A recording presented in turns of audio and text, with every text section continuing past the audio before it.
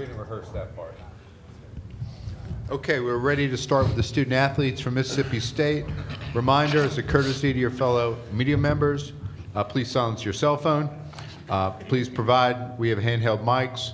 Please provide your name, raise your hand, we'll get them to you. Provide your name, media affiliation, and if you could, if you're asking a question of a specific student athlete, address them directly. If you're joining on Zoom, we'll handle all the questions from people in the room first, and raise your hand and we will reach you for questions. And a reminder that recording this press conference on cell phones or cameras is prohibited. Okay, who's the first question?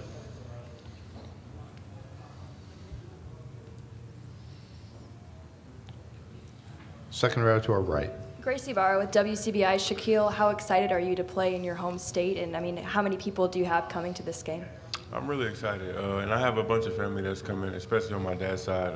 It's a good opportunity for me and for them to see me. They don't get to see me that much, so I'm excited. Hey, Kelly Blackburn with the Niner Times. You know, you guys lost 3 in a row at the end of the regular season, but you really bounced back in the SEC tournament, defeating LSU and Tennessee. How do you plan to continue to move forward and just make a statement for yourselves in this tournament? Talib, we'll start with you. Yeah, I think those losses helped us, motivated us going into the SEC tournament. And I think we have all the confidence in the world right now going into the NCAA tournament. So we just got to bottle that up and use it for this game and the next games. Josh. Just following back on what Tolu said, just using that same momentum, you know, from the tournament, and knowing the confidence and positivity that we have, you know, through adversity. We know that we can compete with any team. So just following the game plan each game and taking one game at a time. Deshaun? In the beginning of the season, we had a common goal that we shared with one another. So we just knew, like, any roadblocks or any hardships that we had to get through it. So those 3 losses ain't really hurt us mentally. Cameron. Yeah, back like what they said. Just, you know, just staying resilient and not getting too high, not getting too low, and just staying the course no matter what. Shaquille. Most definitely. Piggyback off what Josh said. Just take it one game at a time, keeping our resilience and confidence, you know, at a high, never too low, and you know, just handling what we got to handle.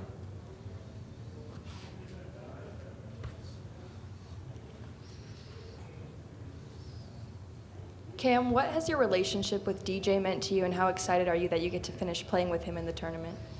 It means a lot. Just looking back at it, just us being kids in high school and how long it's been a great journey with my brother, and I'm just excited I get to share a moment like March Madness with him.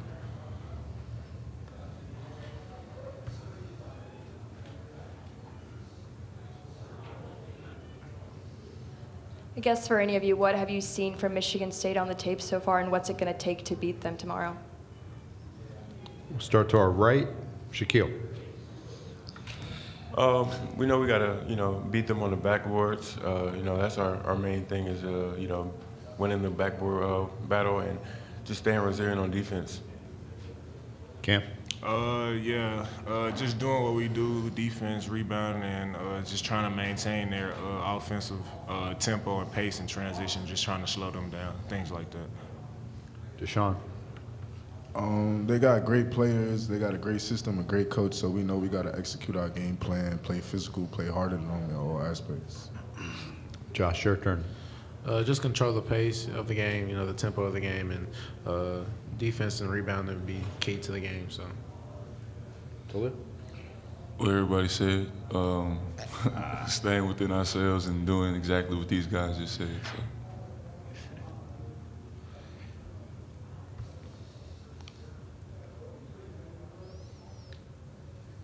Josh, just to reach this stage as a freshman, is it surreal to you? What was it like to see the court, and how excited are you to participate in the big dance? Yeah, I'm really excited. Definitely a surreal moment. You know, as a little kid, you dream of moments like these. But, you know, we all deserve this moment. We've all put in a lot of work. Coach Jans deserves it, too. He installed a lot of great things in us. So I'm not surprised that we've made it this far because, you know, it's what we deserve. We worked hard for it, and we have a lot of high expectations for it. So. Back of the room. Blake Froling, Spartan Media Network. For Michigan State fans who have never seen Mississippi State play, what would you guys say is the identity of the program this year? Defensive rebounding and toughness. Oh, good. Good. Defense, rebounding, and toughness. Yeah, just being really physical, really getting after it, picking it up on defense, just trying to make defense into offense. Yeah, it's just like they said, it's probably going to be the physical game they played all year. Yeah, just being physical and making the other team uncomfortable, putting them in bad situations. So. Yeah, what they said, playing defense, playing our game, executing how we execute, and just being resilient. So.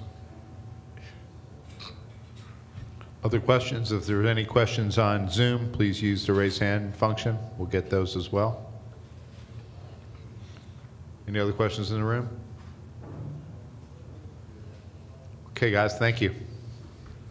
Questions, raise your hand. Let's get the handheld mic to you. The first question, middle of the room.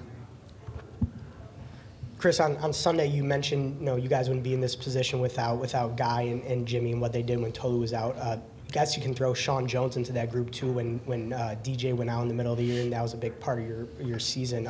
Just how important was his play during that stretch to get you guys out of that early SEC season funk and help you guys down the stretch of the year?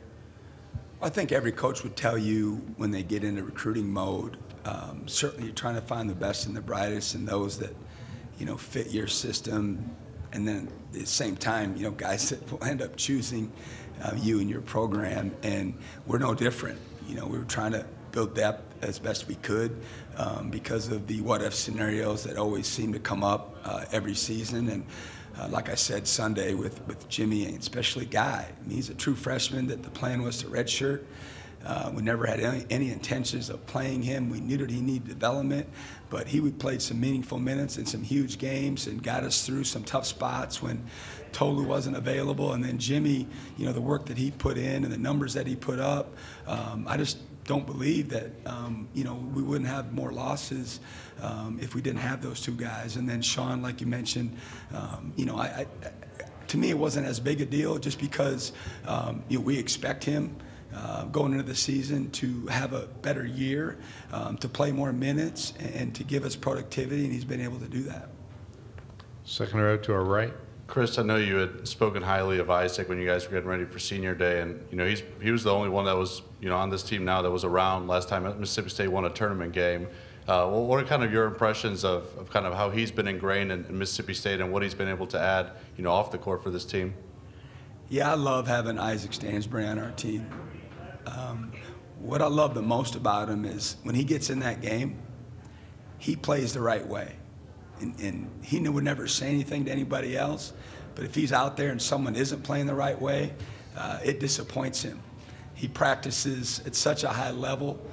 He works at his craft outside of practice, even knowing, he's not going to be in the guts of the game when the score is in balance. And I think it says a lot about who he is and what his makeup is. And if he had any more eligibility, I would be begging him to come back and be a part of our program because he brings positivity to it. Stay second row. Hey, Chris, Ben Portnoy, Sports Business Journal. You've been a part of this tournament at a bunch of different places, but there's a lot of discussion about changes to the tournament, format, expansion, things like that. I guess where do you kind of fall and see the future of this tournament? Do you think it's something that should be looked at, discussed? I mean, where do you kind of fall on that front? Yeah, I'll be honest. I don't spend a lot of time thinking about that just because at the end of the day, no one's going to care what I got to say. No one really cares what Chris Jans' opinion about expansion of the NCAA tournament. So why would I waste any of my brain power, the little that I have, of trying to come up with an answer or a point of view? Chris, this is a Michigan State team that was ranked top 5 in the preseason AP poll, but obviously fell short of that. Is it pretty easy to overlook those shortcomings as you get ready to face them when this is a Tom Izzo coached team? Yeah, we won't be overlooking anything that they do. They were ranked in the preseason that high for a reason, and at the end of the day, it's how they're playing now. Tom Izzo is as respected of a basketball coach that there is in college basketball. When I was growing up in the business, when I was younger, people would ask me, you know, who's your idol, who's your mentor? And I said, you know, I really don't have one. I didn't grow up in an athletic family. None of my parents played high school or college sports, so I was oblivious to really the profession and even college basketball for that matter. I mean, heck, I just wanted to be a high school basketball coach and a PE teacher. I thought they had the best life you could ever imagine, and eventually, you know, I strived for a little bit more. But people would ask me that all the time, and to be honest with you, my answer was, you know, if I had to emulate someone or some program, and I'm talking about my early 20s, I go, it would be Tom Izzo at Michigan State. I always respected the way he went about his business, the way his teams played. I wanted my teams to be looked at it that way, and I know they're not. But at an early age, in my formative years as a college coach, that was probably the person in the program that I looked up to the most. And then I chuckled when we got paired up with him, because I'm sure he had to look down his staff and say, hey, who is Chris Jans and who are we playing against? Because I'm sure he had to ask a couple people to get some information about me. So it's a privilege to be able to get a chance to share the floor with him and to compete against him. Second row. Mark Cannizzaro from the New York Post. Chris, curious what attracted you initially to Deshaun, and can you describe what he has meant to this program since he got here? Yeah, he was one of our first guys we targeted, and you know, we got on him obviously in the portal, and we knew him from his junior college days. You know, our staff had been familiar with him when he was a junior college player. Obviously, he didn't end up choosing us when we were at New Mexico State, but then he had a great year at Oregon State his first year. He led the Pac-12 in assists. His shooting numbers weren't as good as we thought they could be, you know, for us. And we just, you know, obviously developed relationships with him like everybody does in recruiting, but I think our familiarity with him, we had some relationships already in place. We had recruited him, you know, before, but, you know, we certainly were glad when he chose us.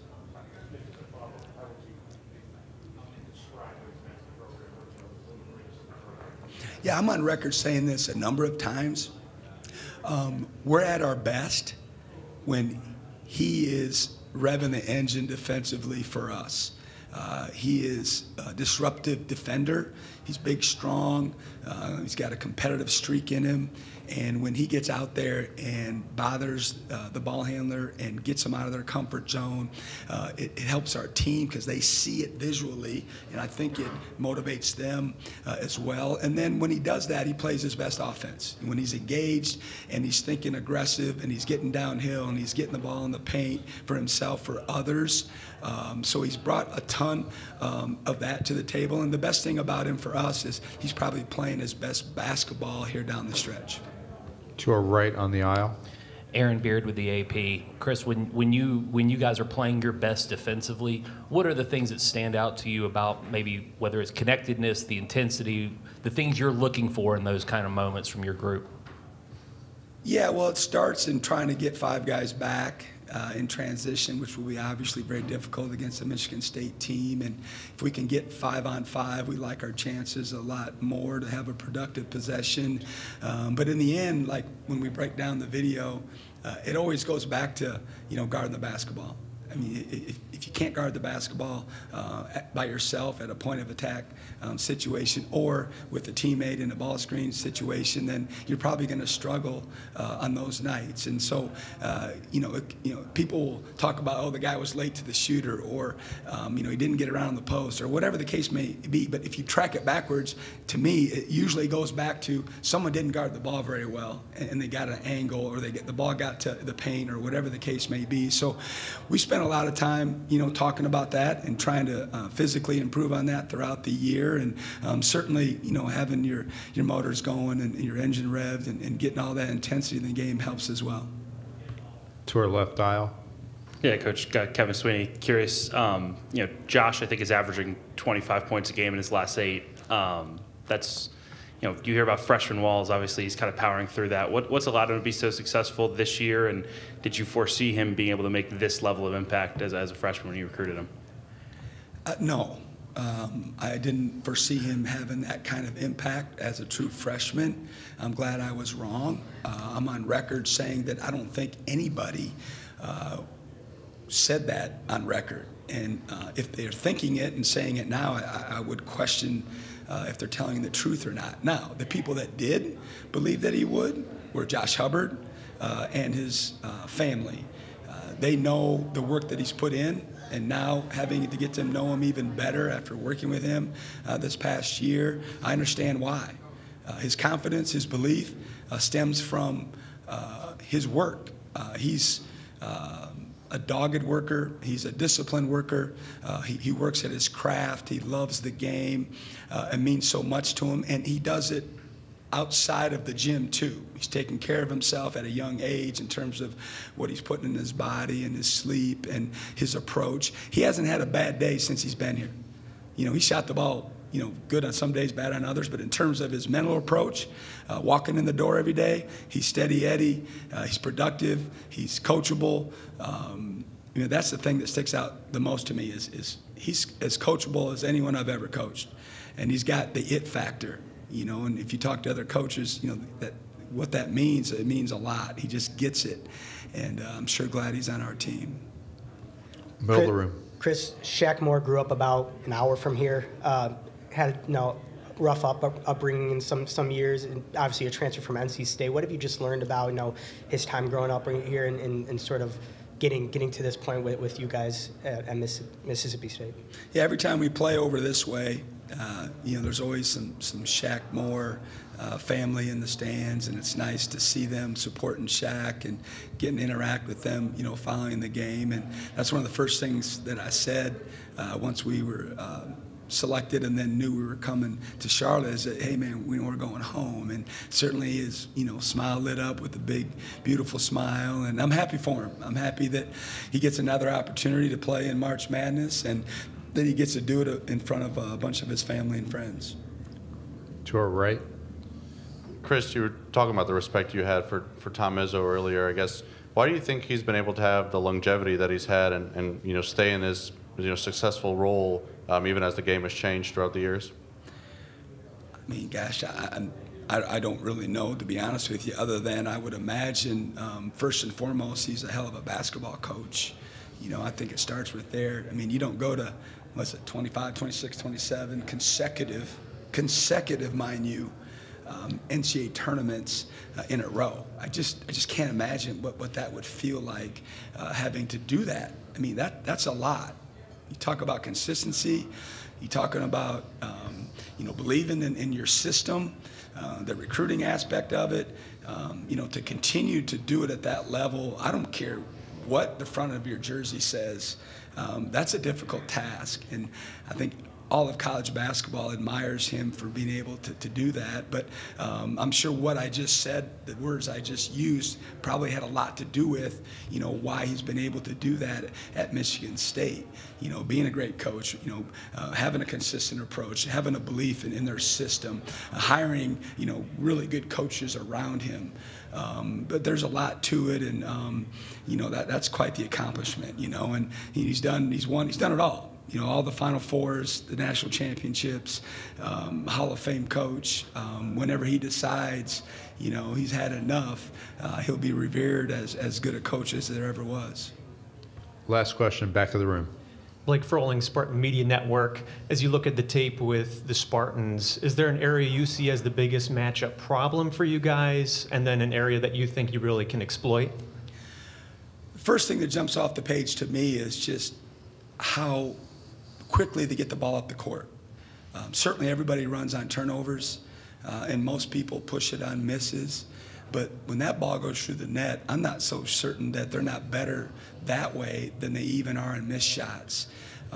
They get the ball out of that net, and they know where they're outletting the ball, and those guys run the wings, and they rim run, and they give that passer options. And if you're not on your P's and Q's and you celebrate it all on a made shot, or you don't think get back or sprint back and whatever your assignment is defensively, it's over. They're laying the ball in, or they're hoisting up a wide open three, and that's what jumps out at me the most. I don't spend a lot of time watching other teams during the season, so I wasn't familiar with that. When I think of Michigan State, it's more more, the toughness, the rebounding, Tom Izzo. But that's what surprised me the most. And it's easy to say in terms of, let's get back and guard them, but it's hard to do when, they do it at such breakneck speed. In terms of, anything that we can exploit, they're just so well-rounded. I'm sure the local people, have been riding them this and that because they lost a game or two here or there, but look at their schedule. Their non-league schedule was off the chart. Who knows if he knew James Madison and Indiana State and folks like that were going to be as good as they were. So when they made that schedule, maybe they thought that was going to be more of a relaxing game. But it's just scattered and littered with great programs up and down their schedule. Okay, thank you, Coach. Thank you.